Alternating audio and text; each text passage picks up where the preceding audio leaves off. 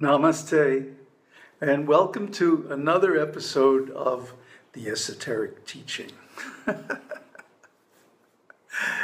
You know, it's not a secret. We're very open, isn't it? Posting these things on YouTube where everybody can view them. But yet, so many of the people, even the ones who watch our videos, don't get it.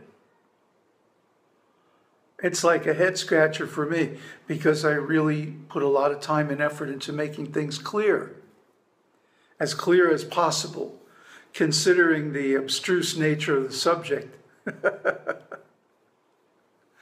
But what we're trying to do, of course, is to reinterpret the ancient tradition for today's reality. And so that's another reason why I encourage questions. Because, you know, it's hard for me to understand sometimes how people think. And I don't just want to impose the way I think, because thinking itself is the problem. The mind, words are the problem. That's how we cover over our original consciousness. So, well, let me read the second part of Matt's question. He says, the answer to my question has something to do with positivity and positive mental attitude, does it not? Because people who can't maintain this attitude lack the ability to be assertive and become angry and frustrated. The resulting mental condition is not suitable for the level of meditation you are talking about. And he goes on to say, he's thinking about positivity and right thinking in terms of like Andrew Carnegie and Napoleon Hill type stuff. Think and grow rich, manifest your dreams and stuff like that. Well, you know, the Buddha said there are 4 types of questions. Ones that you can give a direct, unqualified answer, yes or no. Ones that you can give a qualified answer to, like, well, in some instances and in some ways, yes, and in other ways, no, maybe, you know. And then there are the type of questions that demand an explanation. And finally, there are the type of questions that are simply not worth answering at all. Do you still beat your wife? So, this is the kind of question that demands an explanation. I'm going to have to take a step back and briefly describe the Advaita ontology, the background. The background that we have is that only things that are eternal, unchanging, and without boundaries or differences are real. Why is that? Because if something has a boundary, that means it's not the fundamental substance. It's not the origin, it's not the cause of everything else.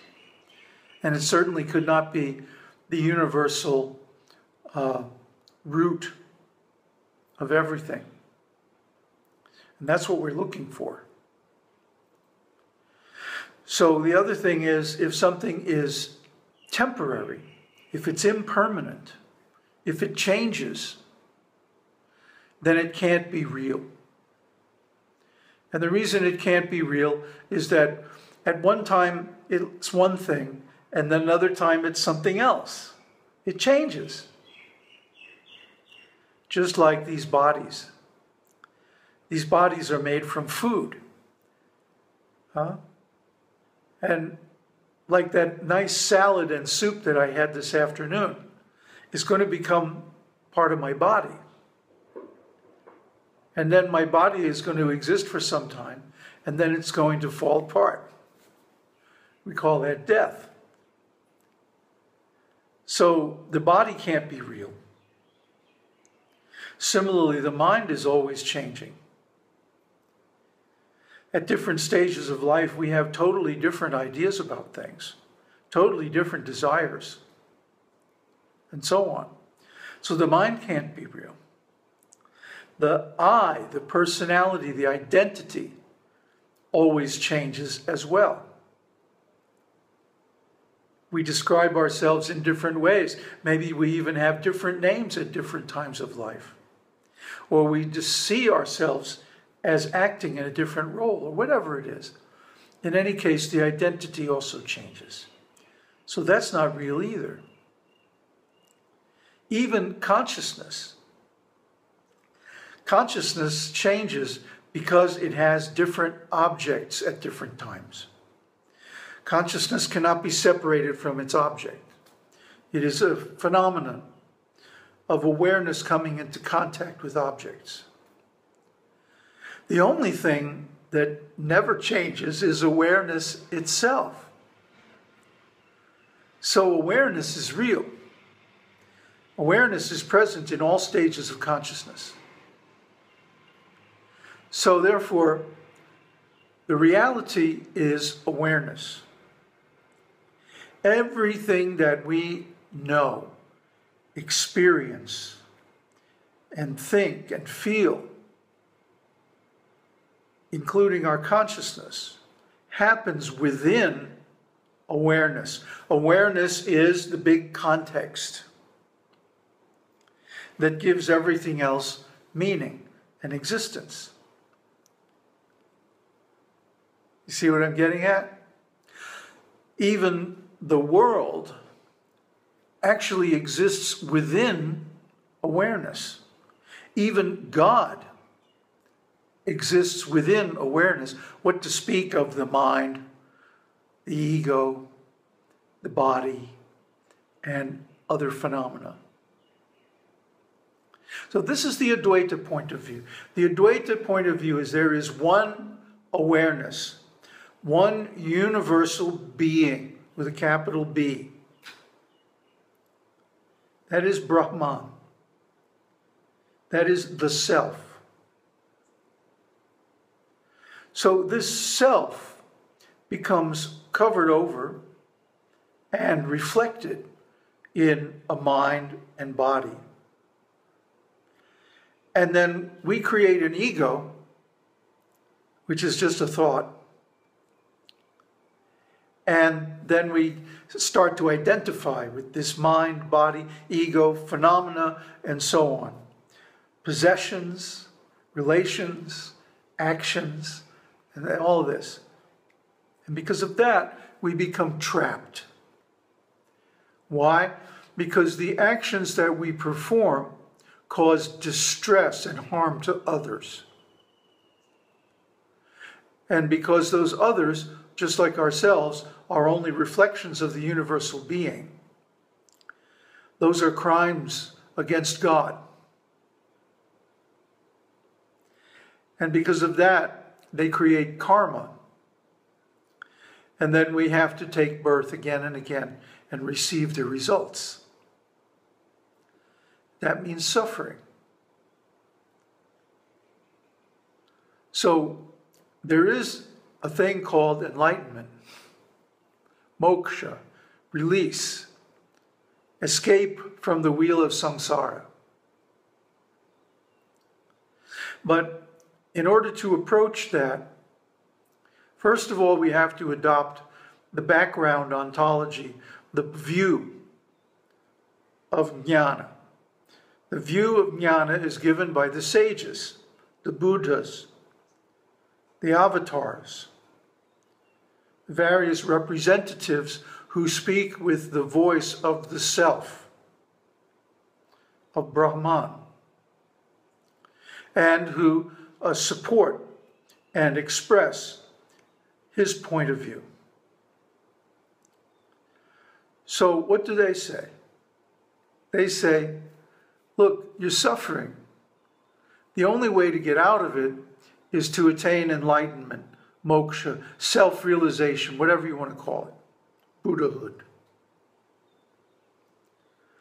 And then they give a series of activities and thoughts that you should adopt. And so they begin with selfless service. Selfless service means work without attachment to results.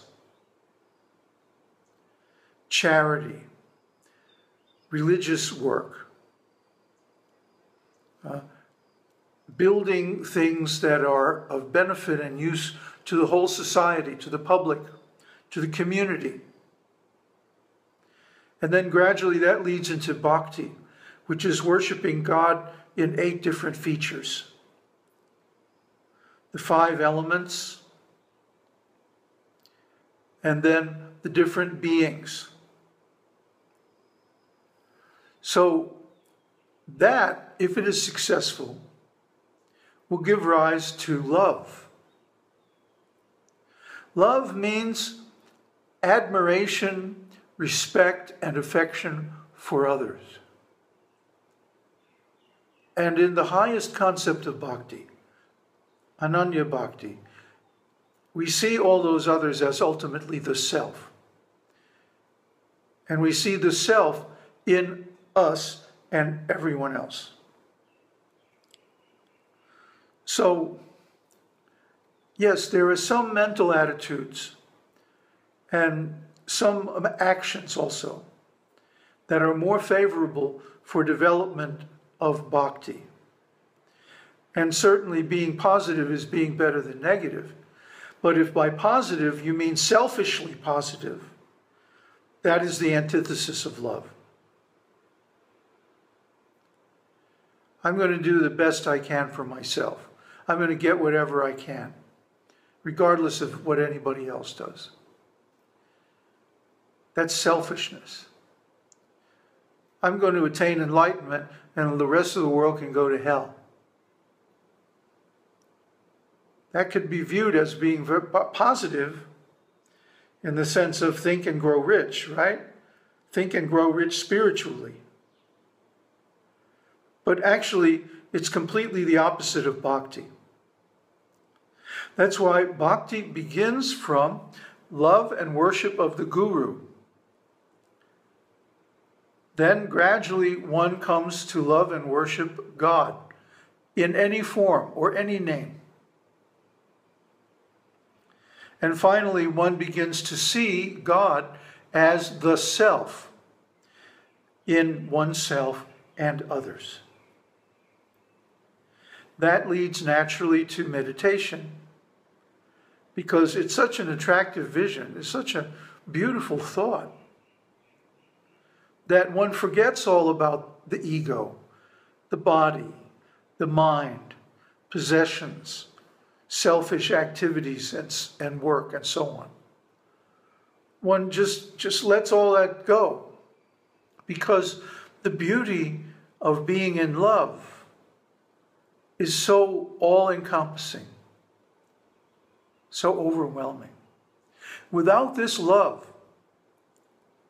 without this open-heartedness, this generosity to all, then whatever positive activities or attitudes one may have are pretty much useless. So the positive attitude we should have is that all is the self. Everywhere, everyone, everything is only the self and nothing else.